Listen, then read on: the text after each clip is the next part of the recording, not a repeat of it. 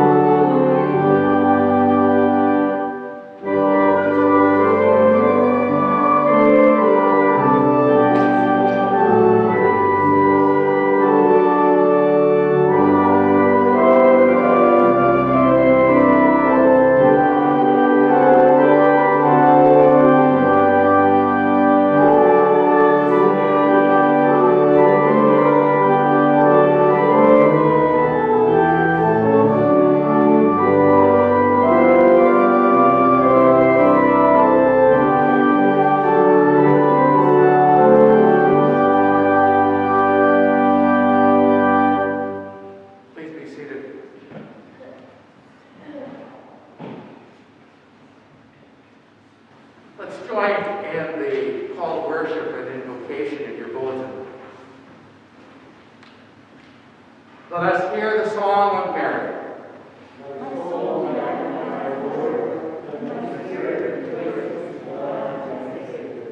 For God has looked with favor on the lowliness of God's servant. Surely from now on all generations will call me blessed.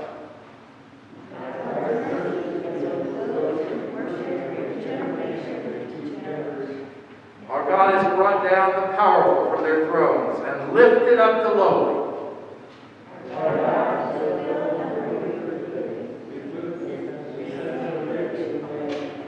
May our whole lives praise God and shine with the light of God's love. Let us pray. Eternal Lord, we turn our hearts and hopes toward you. We look for the star of Bethlehem. We come to Christmas. Yet this year our journey is different. Help us to understand that however things change, your love, your grace, your invitation are forever. May we feel your presence today and every day. Amen.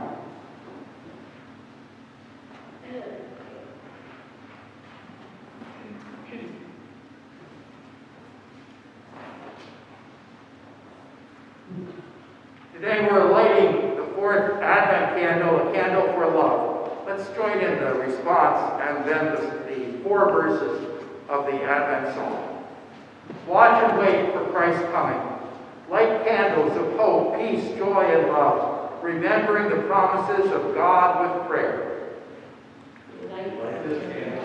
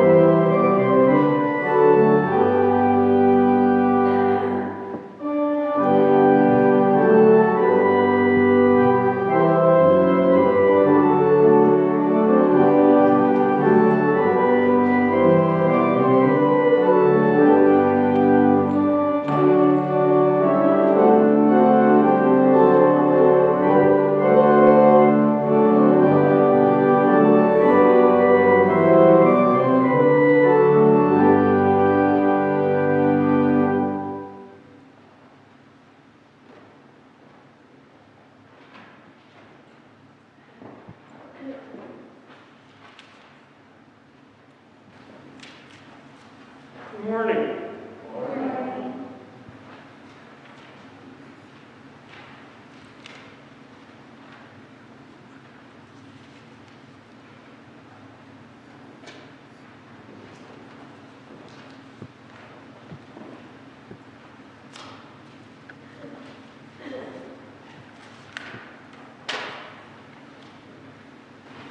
Our old scripture reading today is from 2 Samuel chapter 7, verses 1 through 11 and verse 16.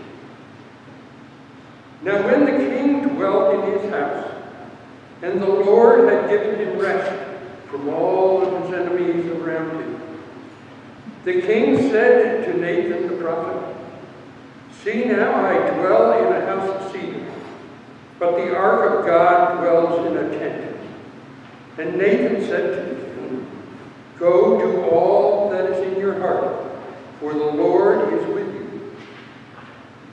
But the same night the word of the Lord came to Nathan, "Go and tell my servant David, thus said the Lord, would you build me a house to dwell in? I have not dwelt in a house since the day I brought up the people of Israel from Egypt to this day. But I have been moving about in the tent for my dwelling. In all the places where I have moved with all the people of Israel, did I speak a word with any of the judges of Israel, whom I commanded to shepherd my people Israel, saying, why have you not built me a house of cedar? Now therefore, thus you shall say to my servant David, thus said the Lord of hosts, I took you from the pasture, from following the sheep, that you should be prince over my people of Israel. And I have been with you wherever you went, and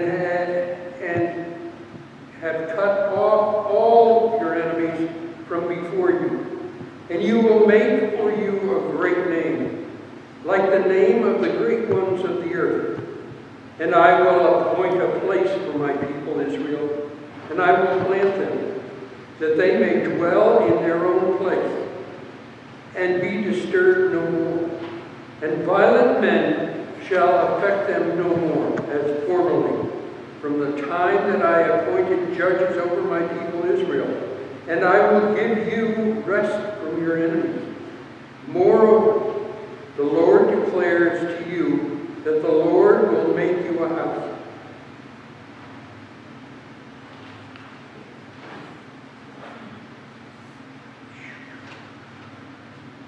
And your house and your kingdom shall be made sure forever before me.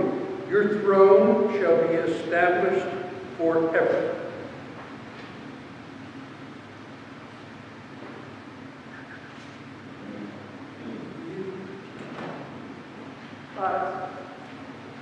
Thank you.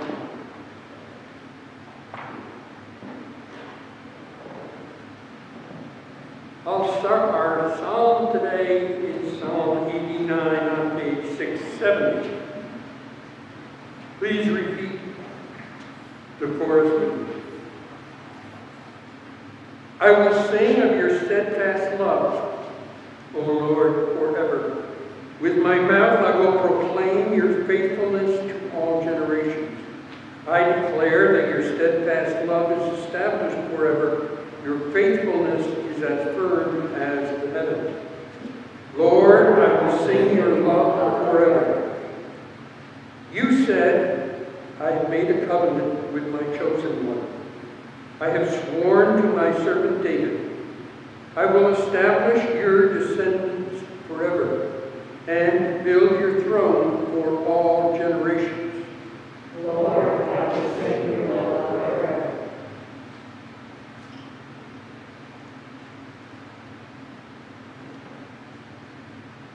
Then you spoke in a vision to your faithful one, and said, I have set a crown on one who is mighty.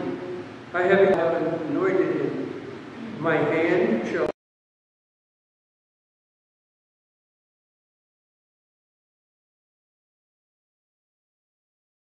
always remain with him. My arm also shall strengthen. Lord, I will sing your love forever. My enemy shall not outwit me. The wicked shall not humble him. I will crush his foes before him and strike down those who hate him. Lord, I will sing your love forever. My faithfulness and steadfast love shall be with him, and in my name his horn shall be exalted. I will set his hand on the sea and his right hand on the rivers. Lord, sing your love forever. He shall cry to me, you are my Father, my God, and the rock of my salvation. Lord, I will sing your love forever.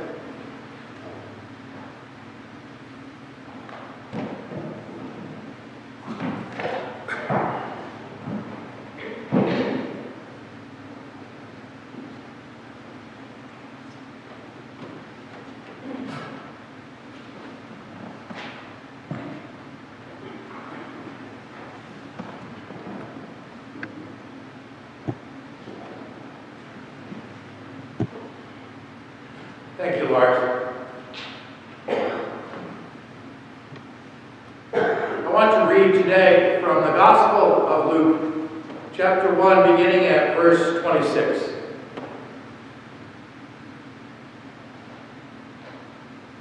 In the 6th month, the angel Gabriel was sent from God to a city of Galilee named Nazareth, to a young woman betrothed to a man whose name was Joseph of the house of David, and the virgin's name was Mary. And he came to her and said, Hail, O favored one, the Lord is with you. But she was greatly troubled at the saying, and considered in her mind what sort of greeting this might be. And the angel said to her, "Don't be afraid, Mary, for you have found favor with the Lord. And behold, you will conceive in your womb and bear a son, and you shall call his name Jesus. He will be great and will be called the Son of the Most High. And the Lord God will give to him the throne of his father David. And he will reign over the house of Jacob forever, and of his kingdom there will be no end." Mary said to the angel, "How shall this be, since I have no husband?" The angel said to her, "The Holy Spirit will come upon you, and the power of the Most High will overshadow you. Therefore the child to be born will be called Holy, the Son of God. And behold, your kinswoman, Elizabeth, in her old age, has also conceived a son, and this is the 6th month with her who was called barren, for with God nothing will be impossible." And Mary said, "Behold, I am the handmaid of the Lord. Let it be to me according to your word." And the angel departed. This is the word of the Lord. Thanks be to God.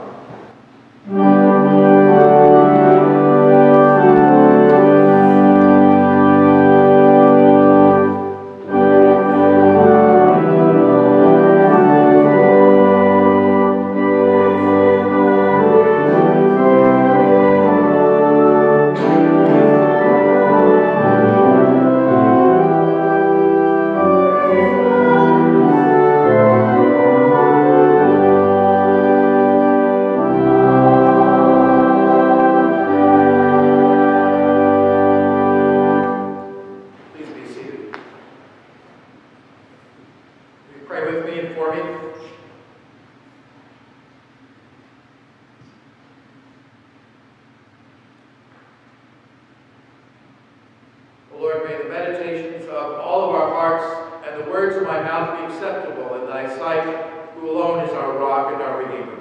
Amen.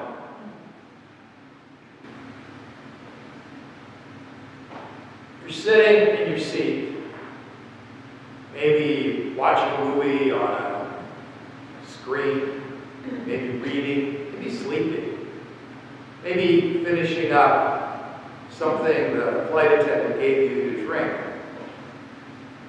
And whether you're aware of it or not, you're getting closer and closer to your destination. And then a bell rings.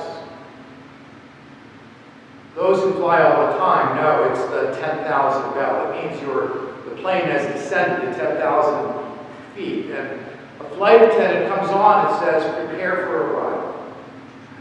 Please put your laptop away, put your table back up," and you start getting into arrival mode. You kind of look around you, gather up your stuff. Every journey has a moment when you come to the end. You're not happy, but you're almost there. Flight attendant says, "Prepare for arrival." As I said, a train coming into a station begins to slow. And even though you're down in a tunnel, it says, "Park Street next, Park Street next," or whatever your destination is.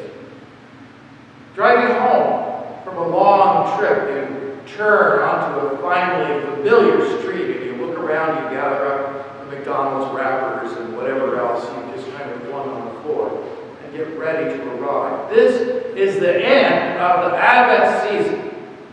The time of preparation. We're almost there. Come on. Come to the stable. Every sailor knows the ring of their home harbor buoy. Every Christian knows the Christmas bell. It's ringing today. It calls us, come to the stable, come to the Lord, come to Christmas. Come so you can say with angels, with shepherds, with all creation, "Here I am." Advent is about the arrival of a new way for God to be present. So I want to think about what that means today. I'm not talking about Jesus today because it isn't Christmas. We aren't there yet. I want to think about arrivals and see what God can show us as we get ready to arrive. I hope you're ready to come along on this last little bit of the Advent journey. I hope we can get ready to arrive. Did you listen as Lars read the Hebrew scripture today? that part from Samuel. It's hard to understand exactly what's going on there, unless you back up a little bit. David is the second king in Israel. Sometime before that, people would come into the promised land, they prospered, and they had enough time to look around at other nations and other people, and they saw that some of the big ones had invented a new thing in the world. A king. A king. A guy at the top who ruled over them. And so they said to their rulers, hey, we want a king. We want a king. And God said, oh, no, you don't want a king. Kings do awful things. A king will invent the IRS.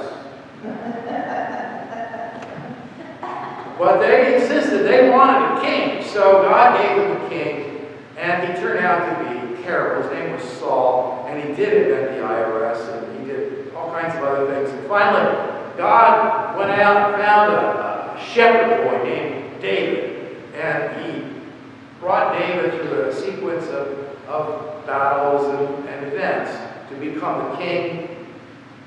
And David had to fight off all of his opponents, and he's finally done. Just like Lars read, the king was at rest. He was at rest. He was retired. Now, sometimes when people retire, they're not quite done. David wasn't quite done. He'd already constructed a big palace in Jerusalem. And so he decided that he would build God a temple. It was his retirement project. So there he is. He's thinking about this temple.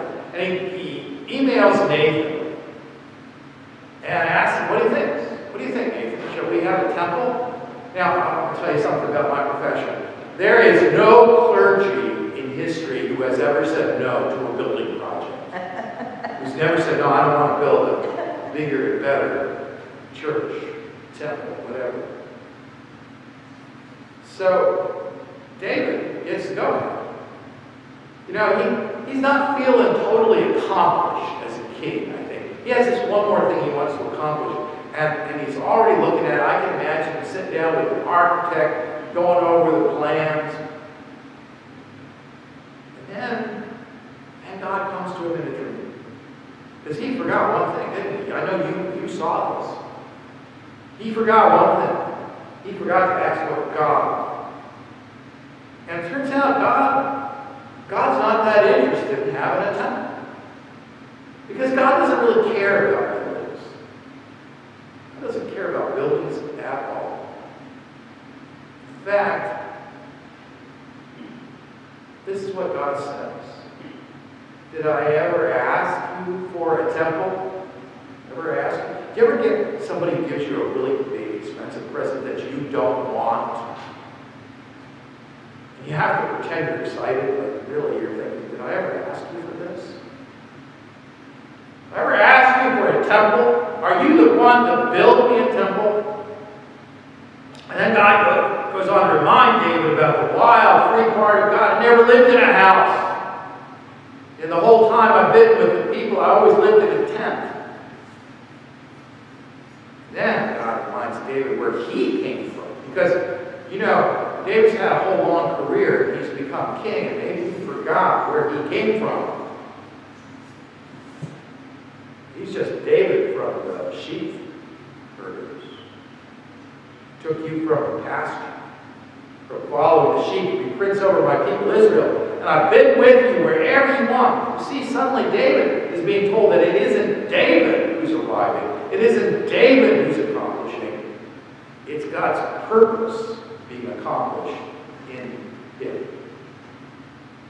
I'm not talking about Jesus today. I want you to focus here on David. I want you to see what's arriving at Christmas isn't just a baby, it's a purpose. It's God's purpose. And it's been going on a long time. The incident with David is about 1,000 years before Christmas. 1,000 years. God's already looking ahead. Next thing God says is, the Lord will make you a house, David. Your house and your kingdom will be made sure forever. Before me, your throne will be established forever. Wow, what a turnaround. Remember how this started? David, out of the goodness of his heart, was going to build a temple for God. And now it's God saying to David, hold on, I'm going to be the one who's going to build. I'm going to build up your line into a home for everyone. Now, it's God saying to David, hold on, you aren't thinking big enough. You're thinking about a temple. It's going to last, what, a few hundred years? I'm dealing with the whole of human history. I'm shaping the whole of human history. I'm going to build a house, not out of cedar or bricks. I'm going to build it out of people. A line of generations going to last forever, and that's where I'm going. And Christmas is where that purpose is arriving. Well, Christmas is coming in a few days, isn't it? And I wonder if you're ready. I wonder if you're ready. You remember when you were a kid, you counted down the days? Remember that? Counted down the days. Those last days were so painfully long. Remember special things? Every year, our family used to go to one of the first shopping malls in the whole country. And they would have a department store there, which no longer exists. Like the temple. And there would be this amazing Lionel train set up. The trains would go around and around and around. We bake cookies and decorate them. Well, we counted down days. And it seemed like forever till Christmas got. God's been counting down 1,000 years. 1,000 years. 36,500 days. I'm not accounting for leap years. That's how long God's been faithful to David's law. David wanted to build a building. God insisted on creating everything and binding together God's people in love. David wanted a big building. God built something bigger than David ever imagined. This is the signature thing about God. It's always bigger with God than you ever thought possible. Always bigger than you ever imagined. We like to wrap things up, put them in a box, define them, build a house for them. And when we've been doing it for a while, we say, oh, that's our tradition. Or this table is 100 years old. It's an antique. We think that makes it permanent. But God says, only God's purpose is permanent. I think we often come to Christmas so laden with our customs that we mistake for Christ. We're concerned about the wrapper, but we miss the most important. It's what Mary said. What the angel says to Mary. Nothing is impossible with God. Nothing is impossible with God. That's why we're struggling right now. We have big problems. We have big issues. A lot of us have given up. A lot of us have given up. We just had the highest turnout in election history in America. 30% of eligible voters didn't vote. 30%. Because they think it doesn't make any difference. I think this is why we're having this big surge of virus cases. Because people went along, they stopped wearing masks, they stopped doing the things that prevented the spread, because they didn't think it was making a difference. It turned out it was.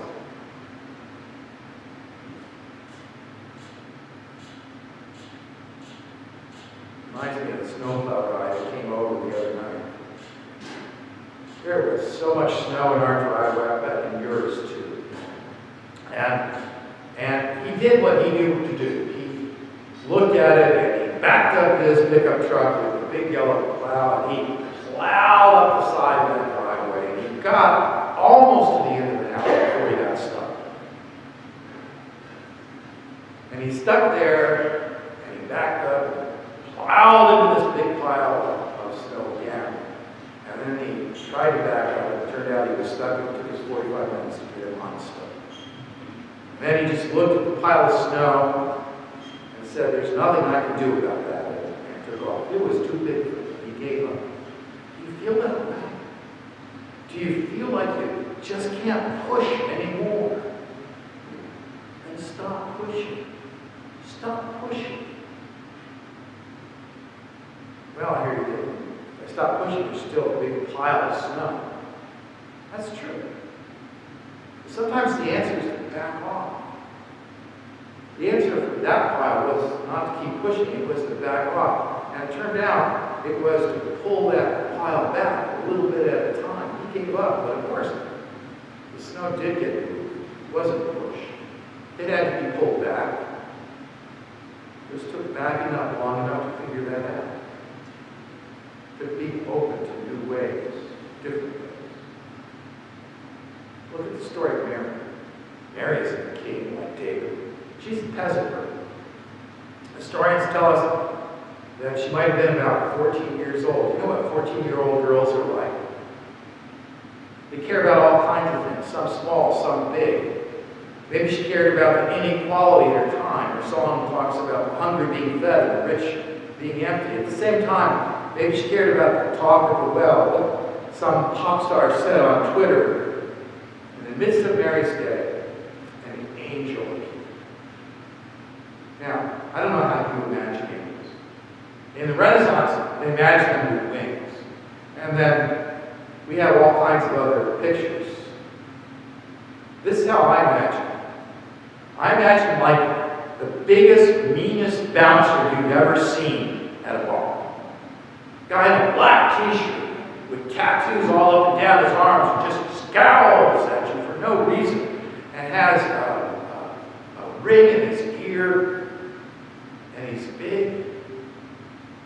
And the reason I imagine an angel like that is because there's the thing angels almost always do when they first come to somebody, and it's this. They say, don't be scared.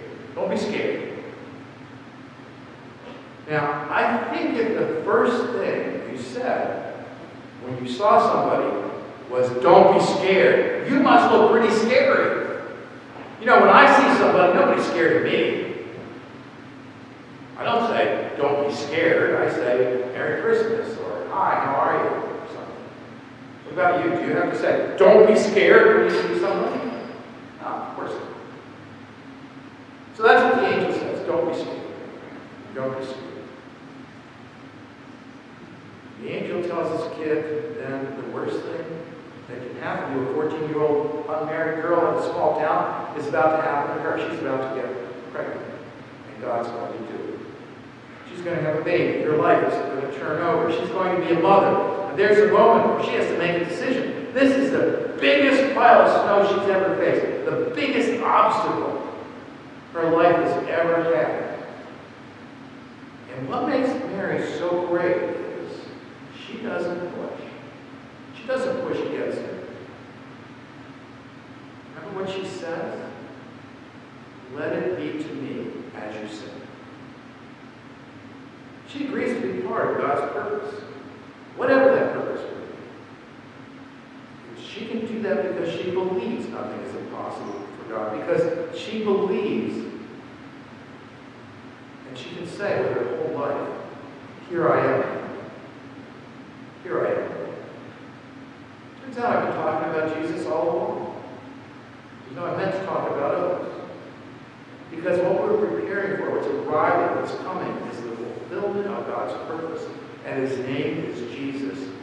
And He asks us whether we're ready to say, here I am. The way to respond to that isn't to push, it isn't to say what you can do, it isn't to build a building, it's to simply come to God saying, here I am. Now you're like David. So am I. You're like Mary. So am I. We all are. You get to decide. Are you preparing for presents or for God? Are you preparing for fun or for God's future? Are you arriving at the end of Advent at Christmas or at Halloween? Are you building something ready to appreciate what God has created? That's the difference between David and Mary. David says, here's what I'm going to do. Mary says, do whatever you want. What are you saying?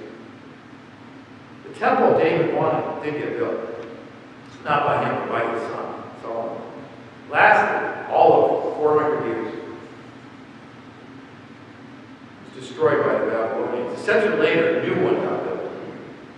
That one lasted another 400 years. Then the Romans destroyed it about 35 years after Jesus. A few hundred years later, the ruins became a mosque. Then the Israelis took over, and it's now a shrine. It's called the Wailing Wall. Just a little piece of a wall. That's all that's left. See, we don't know how to build permanent things. Nothing here is permanent. What's permanent is God's purpose. And that purpose got fulfilled when a young woman said, "Here I am, Lord." Just that, no push. No push. Just here I am, Lord.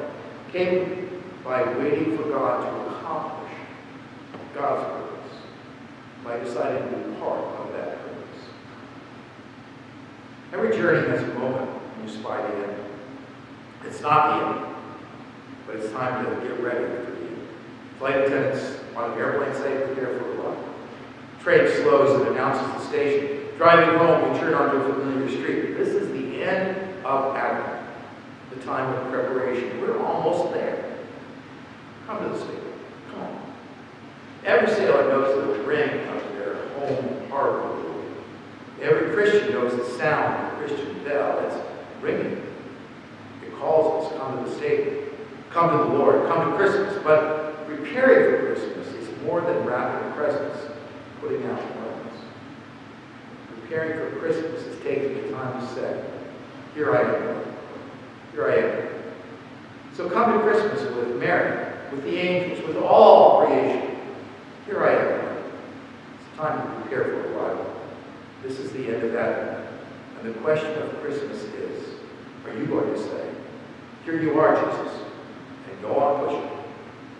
Or, "Here I am," and follow as his disciple? Amen. Amen.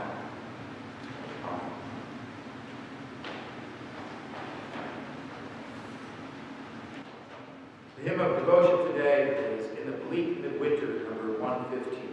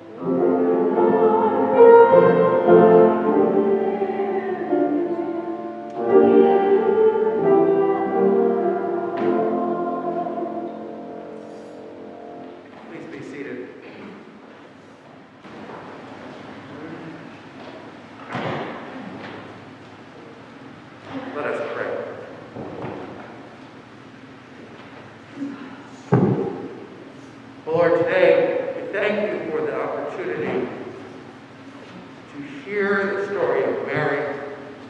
May it show us the star of Christmas.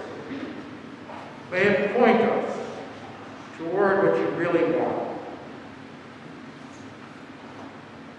May it help us to understand how we can be part of your purpose, not through what we have accomplished, but through your accomplishment, through simply listening for that purpose in our lives.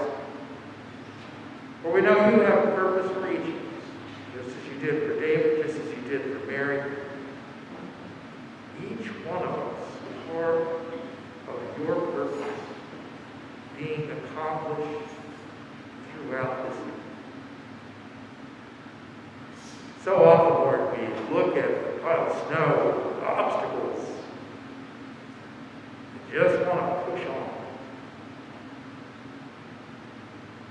Help us to see instead the opportunity to pray, to serve what you would do, what you need to do, what you mean us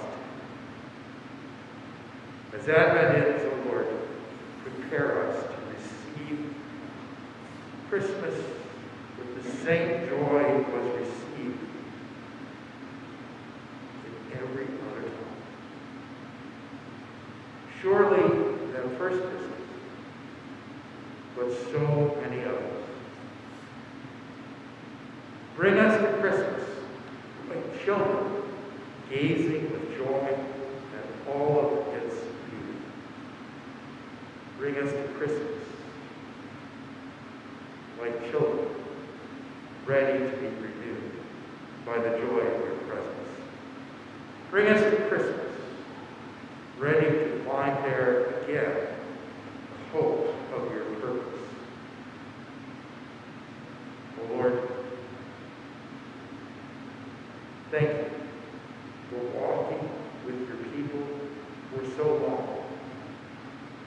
Wherever we look behind, there you are. Help us to understand that we will just turn around and look ahead. You are there as well. Hear our prayer, O Lord, and hear as well a prayer for individuals, for Mark, Annie, Kim, Ruth, Rose, Joe, Rich, Dale, Brian, Jason, Gabrielle, Megan, the lost family, Amy, Jill, Dean, George, Bill, and friends, Donna, Barbara, for all those who are exhausted fighting this virus pandemic, for all those who are suffering, lead, O Lord, for each one. For each one who hears this prayer, for each one who feels your spirit. Lord, hear our prayer, and hear now as well the individual prayers of our hearts as we pray to you for our own deepest need.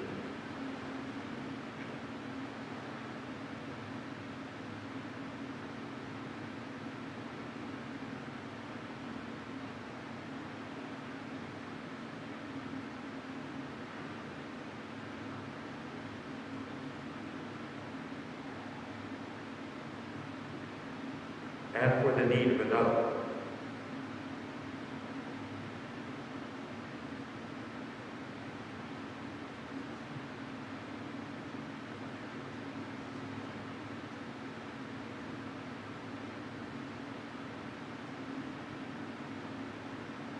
Let's join our hearts and voices together in the Lord's Prayer, saying, Our Father, who art in heaven, hallowed be thy name. Thy kingdom come, thy will be done, on earth as it is in heaven. Give us this day our daily bread, and forgive us our debts as we forgive our debtors.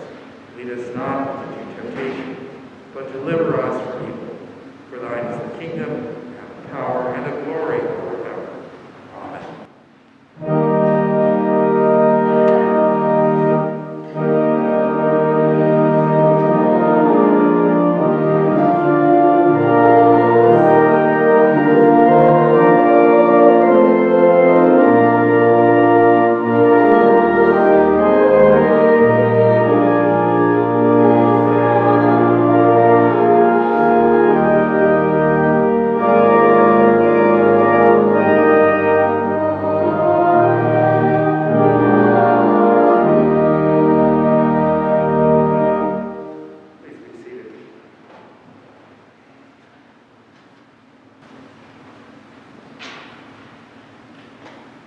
The most important announcement I have today is that our Christmas Eve service will be held on the 24th at 7 p.m. It'll be the traditional service we have done for many years with readings of lessons and singing familiar carols, and it will begin at 7 p.m. Mitten Tree is in Palmer Hall, and you can contribute there to the Capital District Latinos. And as well, if you want to make an offering to the church here today, there are places to do that at the back of the sanctuary.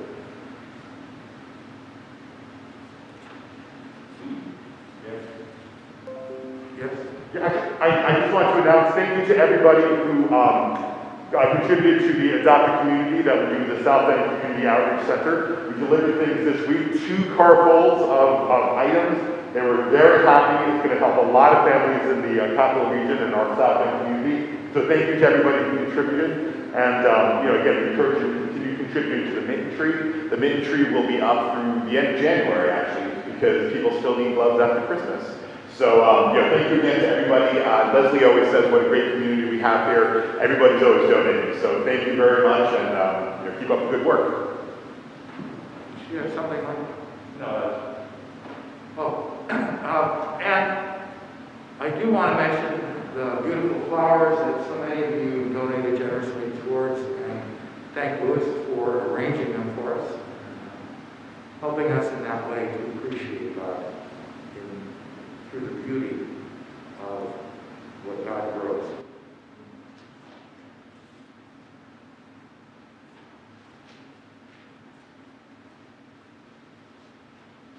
Our last song today is Here I Am.